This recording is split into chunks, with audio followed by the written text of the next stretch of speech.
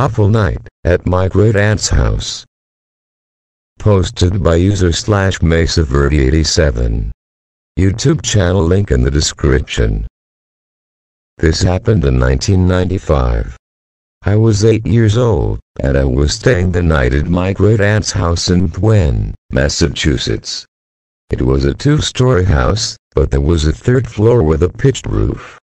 It was basically an attic, but it was completely finished, walled, heated, carpeted, and it was accessible by an actual staircase. At first, they had set me up to stay in the guest bedroom.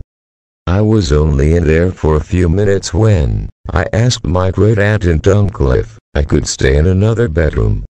There was a painting on the wall of what appeared to be baby Jesus, and it scared me. Throughout my childhood I was scared of many paintings. A few years ago, I actually found the painting on Google.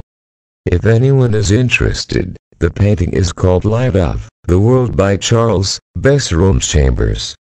They brought me to a different bedroom, and I was fine with it.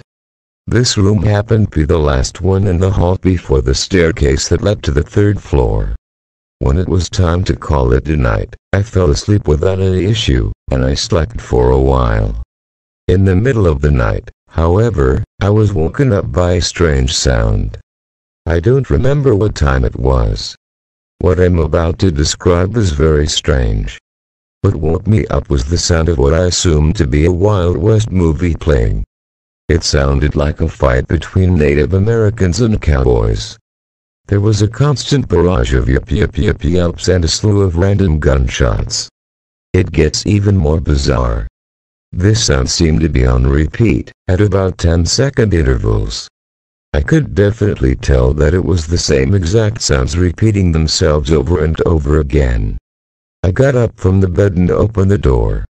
The sound was clearly coming from the 3rd floor. I went back to bed and assumed that my great-uncle had left a TV on or something. It was known that he sometimes slept up there. I tried to fall asleep but I couldn't. The sound was relentless, and kept on repeating itself for hours. I had the hardest time falling back asleep, but I eventually did. In the morning, over breakfast, I had told my great aunt and uncle that I had a difficult time sleeping because of a loud TV being on. They both looked at each other, baffled, and told me that they didn't have a TV on at any point during the night. When I told them of the sound that came from the 3rd floor, they once again looked surprised and told me that there was no TV on the 3rd floor. It was never brought up again.